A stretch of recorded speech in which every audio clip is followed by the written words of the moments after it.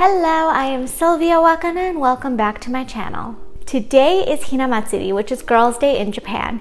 If you want to learn more about Hinamatsuri or Hinamatsuri food, you can check out one of my past videos, which I will link up here as well as in the description. And today I'm going to be making Temari Sushi, which is often made for festive activities or holidays like Hinamatsuri. Temari in Japanese is a traditional type of ball, so like its namesake, Temari Sushi is round sushi. It's super cute and really fun to make. If you're into Japanese food, recipes, or culture, make sure to subscribe to my channel and like this video. Alright, let's get started. Take cooked white rice and mix it gently with rice vinegar. See recipe notes for tips on making the rice correctly.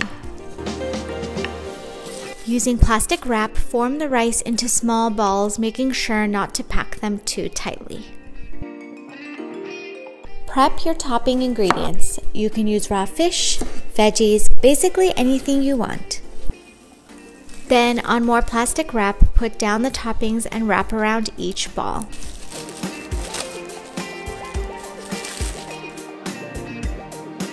Repeat until you used all ingredients or made as many as you want.